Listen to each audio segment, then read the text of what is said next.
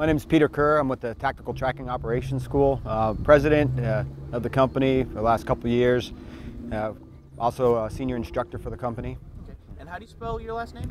Kerr, it's K-E-R-R. Okay. And what's your hometown? I currently live and reside in Hawaii. Okay. Just a basic start off, what is tracking? Well, tracking, the type of tracking we teach is visual tracking. You know, we're teaching young Marines and soldiers how to use their eyes and ability and visual perception to detect indicators and signs left on the ground by either enemy insurgents, aggressors, enemy forces, etc.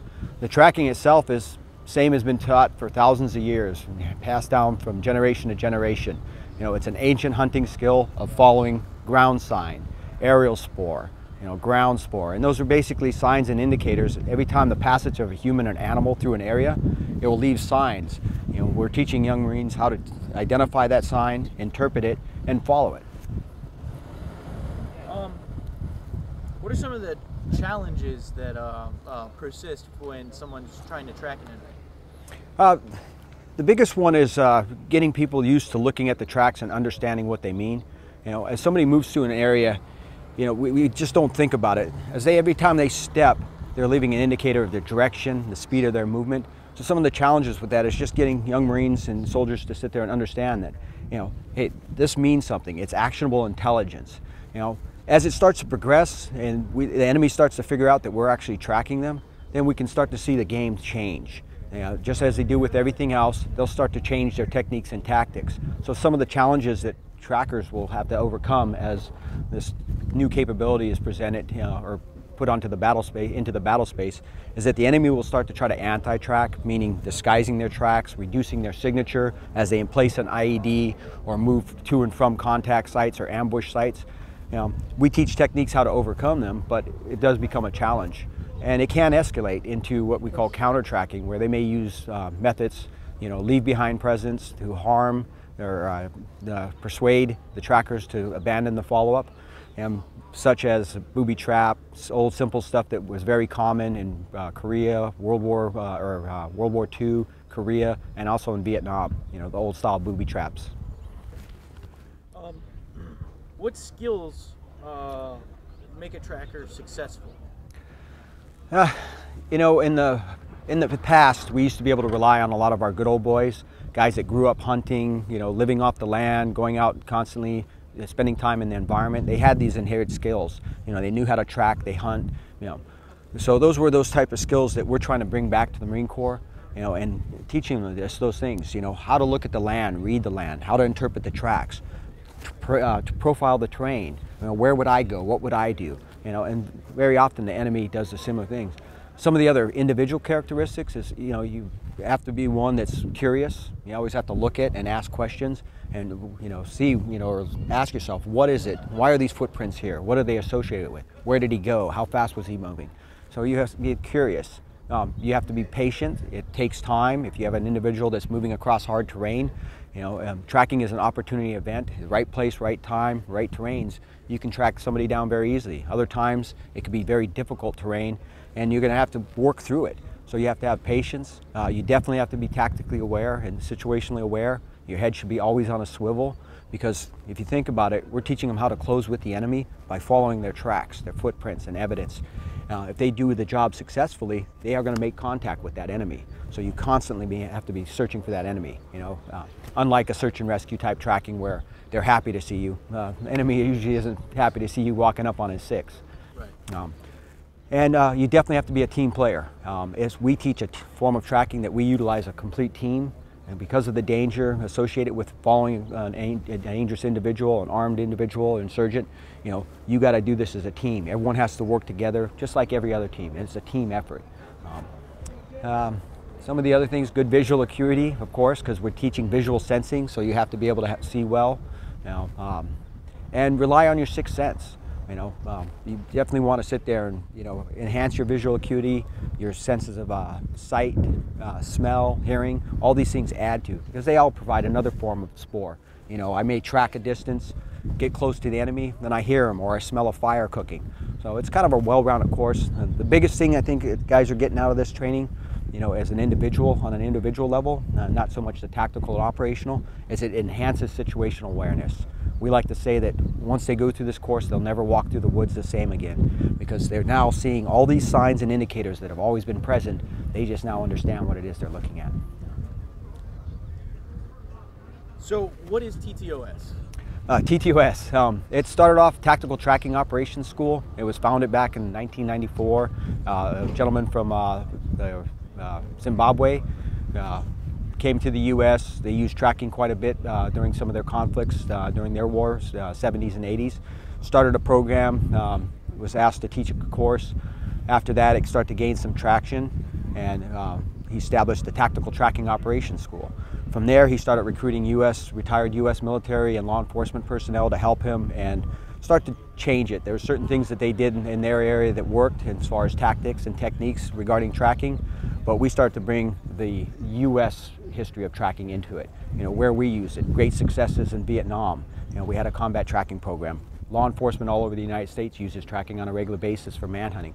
So he brought a team together, and from there it evolved. We started off with a very small company. 2006, 2007, we started working with the Army, established the U.S. Army Combat Tracker Program, and then also with the Marine Corps with the Combat Hunter Program. I was very honored and to be a part of that. I helped write the POI and then came out here and helped teach for 2 years on Combat Hunter, the tracking portion of it. And I'm very glad to see that that program is still up and running to this date. Where is the school at? Well, we're primarily mobile training. We have a home office in Sierra Vista, Arizona, outside of Fort Huachuca. That's where we stood up the Army Combat Tracker Program. Trained very similar to Afghanistan and Iraq at the time. So we stood up the schoolhouse there, but mostly we go out and do mobile training. It helps reduce costs to units. All we need is a classroom to pitch a few classes and some ground to go out there and teach the young Marines and soldiers how to track. Who teaches the course? Well, there's several of us. We've been fortunate enough that over the years, this is a skill set that you're either very passionate about or not, and usually it's the first. You're very passionate about it. And over the years, we've had guys that have gone through, all the gentlemen that are assisting me with this course, and I have 4 of them out here, they're all gentlemen that have gone through the course at one time in their career, used it operationally, have retired out, and have come out and want to teach. And what we're looking to do is pass this information on to the future trackers of the U.S., and that's these young Marines who we're training out here today and the previous classes through the Combat Hunter. We're passing the torch. Well, we're getting a little bit long in the tooth. So all of our instructors are either prior military or law enforcement with experience in tracking, gone through the training, and have been teaching for many years. Why is it important that TTOS is passed on to the younger Marines? It's something that there was a time where you didn't even think about it. Tracking was passed on from father to son, grandfather to grandson. It was a skill set. The early man needed 2 things to survive. One was the ability to hunt. To do that, they needed 2 things: with ability to track and a weapon system. So it was always passed on. Over the years, as we've moved through the agricultural revolution, industrial revolution, and into suburbanite more style of living, kids have lost this skill set. Now, it's important that we bring them back and that they understand the ground. The enemy fights in his backyard. He uses the terrain to his advantage. He knows how to move to and from. So it's real important that we teach them how to read those indicators and signs left by that enemy activity. And if it's not passed on, then it'll be a lost skill set.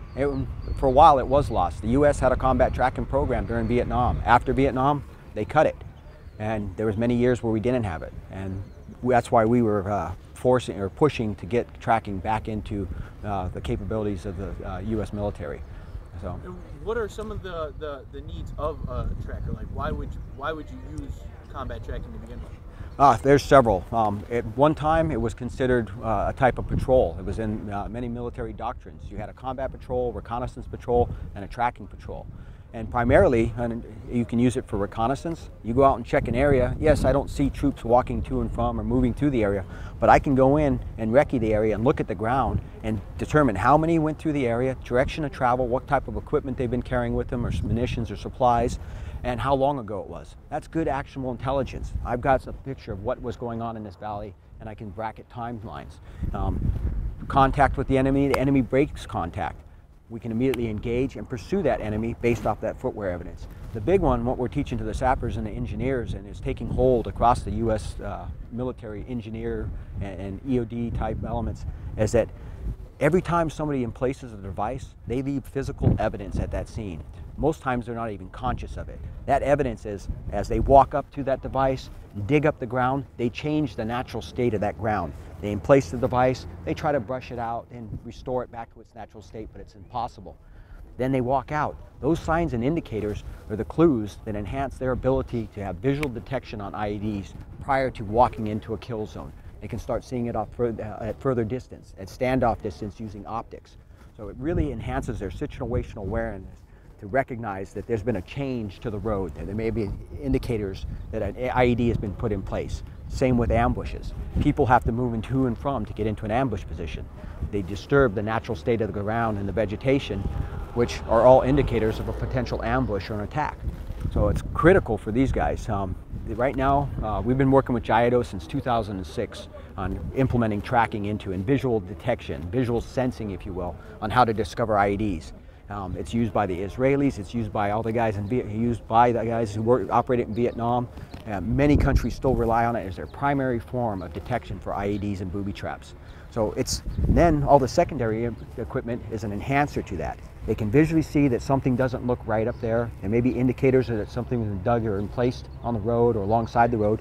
Then they can send the dog up, or go up with the sweeper and check it, and then do a closer physical check. So it's a skill set that is just so valuable to them. Currently, they're trying to put it into, they're making a dismounted patrol manual, and it talks about using visual detection and visual tracking to find IEDs, and everything else is a second. So I'm very pleased that First Seb has taken initiative and had us come out last year, and is now having us come out and train up the rest of their guys for their future missions. It's a critical skill set. It's been proven that it helps to detect and reduce casualties and to successfully detect IEDs. So it's good. What kind of results have there been so far from the TTOS training? Well, we constantly get unclassed feedback from individuals that have successfully gone out, had contact with the enemy, picked up the tracks, identified the key prints associated with that attack, and are able to track them down and close with and either kill or capture. In the IED defeat arena, we constantly are getting feedback of individuals that have successfully discovered IEDs and reduced their casualties. We had a scout unit, Army Scout unit, just get back, and we got a call, and the guy was talking about this training and this visual sensing. They never got to track anyone down, but they never had one IED casualty during their deployment because they're constantly using it. When they were forced to clear their routes to move to an objective, they would get out and use visual sensing and some of the formations we teach.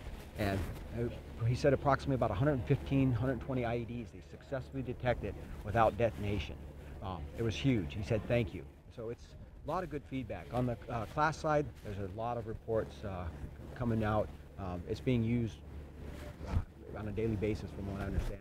So it's good. More guys that survive their rotations and discover those IEDs, keep the routes open. That's a good day. We want to see these guys go over, do good for the country, for the cause, but successfully come home and spend time with their families and friends. We'll set up roads where we'll set up multiple devices out there, 10 to 12 items, and they'll use optics at standoff distance to sweep the roads and look for those devices. We teach them shape recognition, color change, contrast in the environment so they can see it.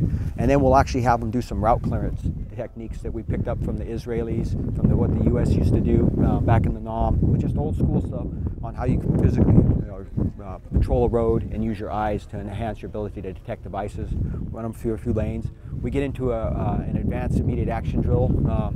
We transition into a live fire shoot where we teach them a technique to engage unseen targets in close proximity and systematically engage likely positions of concealment and cover, searching out the enemy. We'll transition into some urban tracking where we'll teach them how to track in an urban environment. Yes, a little more difficult tracking through an urban environment, but it does provide what we call traps, the track traps that will capture a print. We teach them how to search those out, use them to determine the direction, and start coordinating assets to interdict that target who's transitioning through a village or a small town. We'll also we'll talk about night tracking, show them techniques how they can track at night if they have to, utilizing night vision, IR, light sources.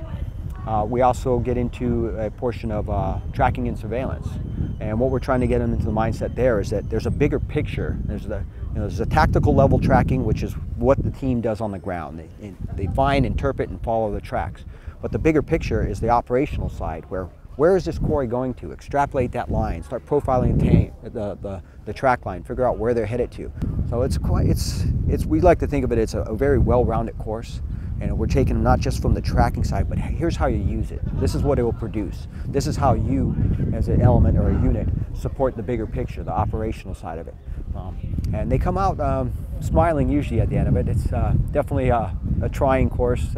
They get a 24-hour exercise on the final week, and they'll be out there starting early in the morning, get on tracks, and anywhere from 15 to 30 clicks, depending on where the terrain we're in. They will follow us that distance, close with, PID, and then destroy. So it's fun. Now, you said a lot of the instructors are prior service or law enforcement. Is there any specific training that the TTOS instructor would need to have prior to actually being an instructor, besides obviously, tracking? Yeah, there's we look at obviously the tracking piece. They have some experience, gone through the course, got to go out and experiment with it and use it. Tracking. We don't lay claim that we own tracking. It's been around since the beginning of man. All right, we've just refined some of the techniques and tactics and shaped them so they doctrinally fit with the U.S. So yeah, we look for guys with the tracking capability, but we also look for guys that are good leaders that want to be mentors and pass information on. A lot of the guys are retired. They've been there, done it. They've got a lot of good information, and what we're seeing happening is a lot of this information isn't being passed on. So it gives them an opportunity to come back in and pass on things that they've picked up through their careers. We have a couple of Special Forces guys, instructors, a former Navy SEAL, a former Ranger, law enforcement. Myself, I'm retired law enforcement. So we look at all the different skill sets that we've used throughout our career that may enhance the targeting of the enemy, and particularly insurgencies. Every successful insurgency has used tracking. So we look for guys that have those skill sets, they'll add something to the class. Obviously, based off of, we're not too concerned about the clean shaven and whatnot, but we want guys that want to be mentors to the Marine Corps and to the Army. They're willing to pass on that information and make good instructors. Where do you see the future of TTOS as far as within the next some years with Afghanistan or any of the other world conflicts? Do you see the program getting larger, smaller, individualized? That's a great question. Our goal is to establish tracking, reestablish combat tracking into the military. The Marine Corps have a standardized program that they've adopted and are currently running, which is, we're very proud to be a part of that and very proud to see the Marine Corps keeping that. So we want to see it transition back into the military as a basic level skill. We'll be here to support it. We're working with the military or the Army to reestablish it and put it into the Scouts as a standardized program. So our role in that area is we want to perpetuate tracking and make sure that every generation has it, because the enemy, we've all seen it, it will be the way of the insurgent. Very few forces will go toe-to-toe with the U.S., but insurgency does work. It's a very elusive enemy, hard to target. People have caught on. The other thing we're looking at doing is we're trying to get in, because of the new generation, is distant learning, and putting what we can into distant learning materials so that young Marines and soldiers can go online and learn base skills, and then as opportunity presents themselves or they schedule a course, those young Marines and soldiers could attend the field exercise portion of it. That's what we hope our role, help to be part of the effort to deal with the counterinsurgency and insurgents around the world. Now, you guys are working a lot with the Engineer Battalion and the Sappers specifically. Is there anybody else in the Marine Corps or in the Army, really any service member, who do you think really needs this training? Honestly, it should be something that's taught in basic training. The sooner you teach a young Marine or soldier how to use their eyes and visually sense, the better off they are. From that day forward, their situational awareness will just increase. So personally, I think there should be some brief introduction, a day or two of tracking and basic patrolling, field craft, land nav. It's right in there on those levels. So everyone can use it. At one point in time in their career, they'll be able to use the tracking. And the biggest one is it just opens people's eyes. It's kind of like the McMap program, you know, to teach young Marines how to take a hit, get back up and get back in the fight. You know, you start that early because we have a generation that hasn't had a lot of fighting time. You know, it's forbidden now in our society. So it gives them a chance that, hey, feel what it tastes like, taste your own blood, but be able to get back up and get in the fight. With tracking, you're invoking this hunter mindset. You know, as soon as they're exposed to it, you change their posture into what we call the predator posture, ancient man, how he would hunt. So early on is far better. Specifically as far as a career path, you know, anyone who's in reconnaissance, scout work, that type of work, special forces, soft communities, you know, for targeting, engineers for detection and targeting, you know, any combat arms can utilize this skill set. And I'd like to see it part of all of it, you know, so somewhere they get exposed to it. In closing, is there anything specifically that you want the audience to know about TTOS or first CEB, sappers, or really just how the training's gone so far? As far as TTOS, hey, it's an honor and a pleasure to be here. You know, like I said, we just want to pass this knowledge on so that they can go out and be successful, detect those devices, accomplish their missions, and come home. As far as the classes are going on, it's been great. These guys have just been a great class. They're very tentative. They're sponges wanting to pick up this information. They're applying it. You know, we teach them the lessons in class. They come out and apply it in the field, and just a good bunch of guys. So it's you guys got the first SEB and the sappers and engineers, outstanding group. You know, we're really enjoying this whole 6 weeks that we're out here running training for them, and we appreciate it. Yeah. And final question, what does it mean to you to be able to be not only an instructor, but the president of TTOS? I love being the instructor, I'll put it that way. Being the president, I try to run the company as a team. It's a lot of like-minded guys that come together and we look at the problem set and we apply our skill sets to try to solve them. There's a lot of paperwork involved, obviously, with running a business and whatnot. But what makes it all worthwhile is being out here and being able to instruct and meet these young Marines and soldiers and spend time with them and pass information on. That is my passion. So the business side of it, I could take or leave that. But that opportunity to work with them and be part, you know, give them exposure into what we've learned and pass it on to them, that's the real joy, and that's why I do it.